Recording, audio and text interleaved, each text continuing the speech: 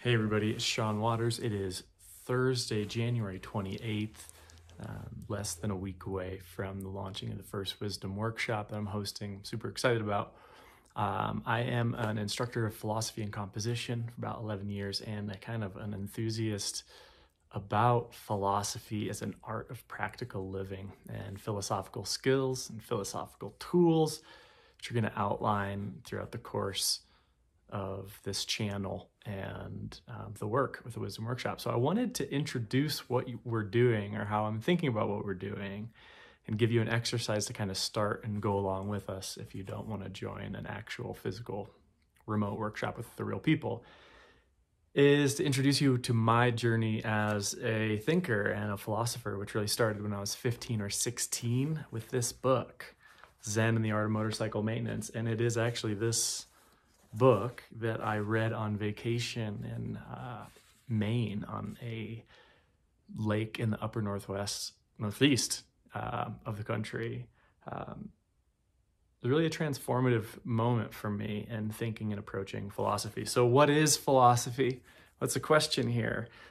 This book is electrifying, one of the most profoundly important bestsellers of our time, The Fabulous Journey of a Man in Search of Himself. The idea of searching for who we are.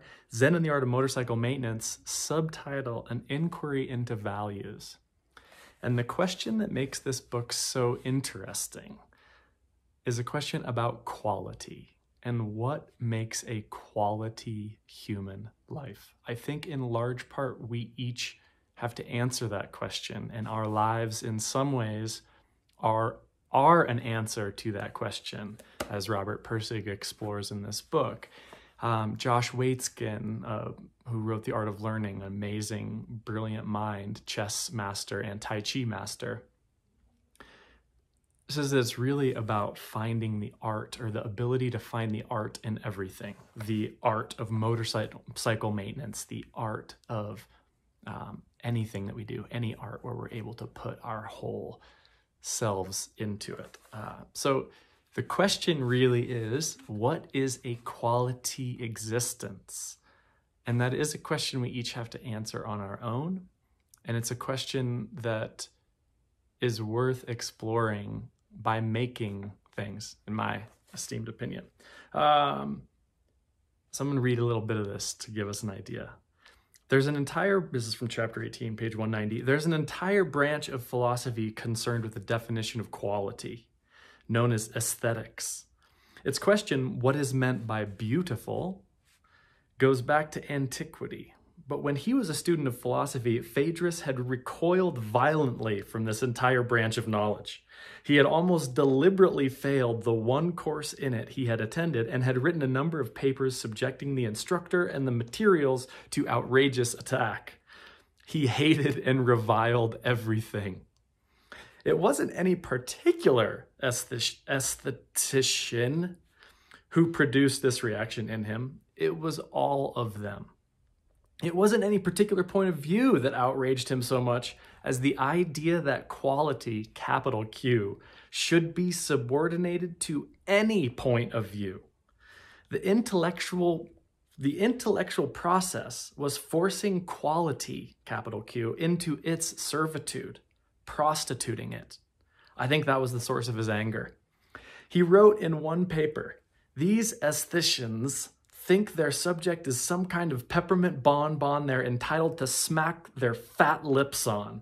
Something to be devoured, something to be intellectually knifed, forked, and spooned up bit by bit with appropriate, delicate remarks. And I'm ready to throw up. What they smack their lips on is the putrescence of something they have long ago killed."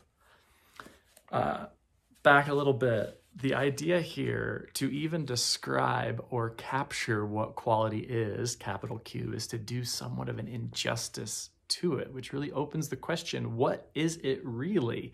And back to 163, quality, and this is the prompt. Quality, you know what it is, yet you don't know what it is. But that's self-contradictory. But some things are better than others, that is, they have more quality. But when you try to say what the quality is, apart from the things that have it, it all goes poof. There's nothing to talk about. But if you can't say what quality is, how do you know what it is? Or how do you know that it even exists? If no one knows what it is, then for all practical purposes, it doesn't exist at all.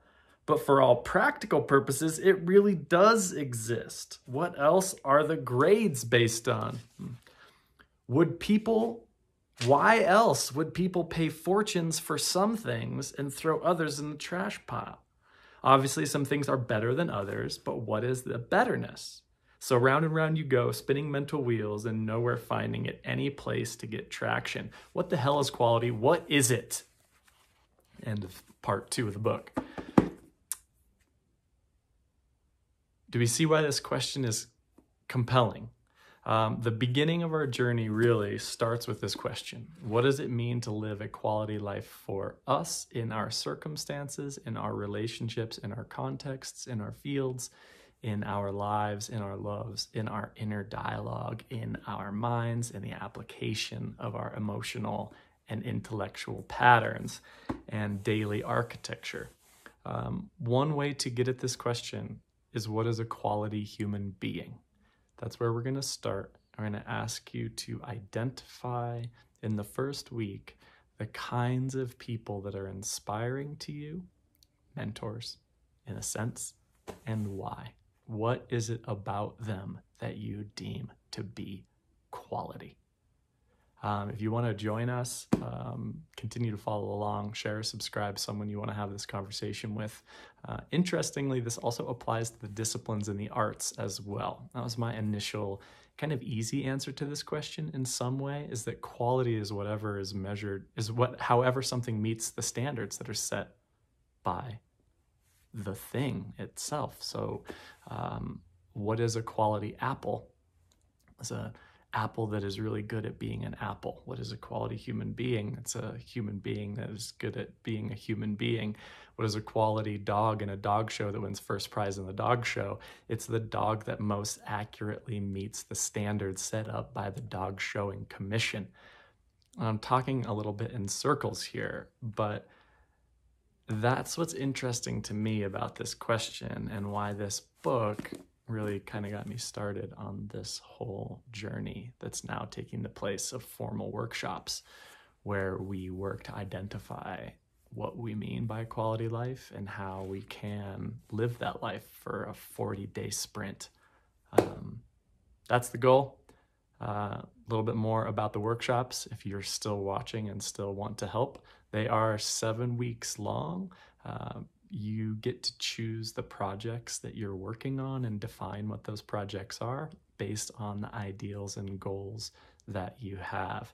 There are some key touchstone basic learning habits and wisdom habits, which I think are philosophy skills and practical philosophy that we go over, and that's non-evaluative, non-reactive awareness of mindfulness and different modes of mindfulness, moving meditation, and focus, insight, concentration meditation.